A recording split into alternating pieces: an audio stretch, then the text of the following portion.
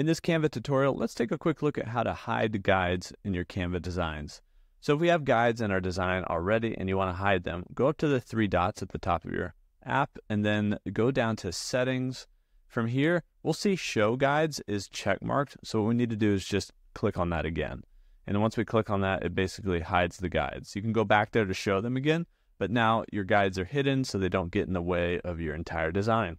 And that's how you can hide guides here on the Canva mobile app.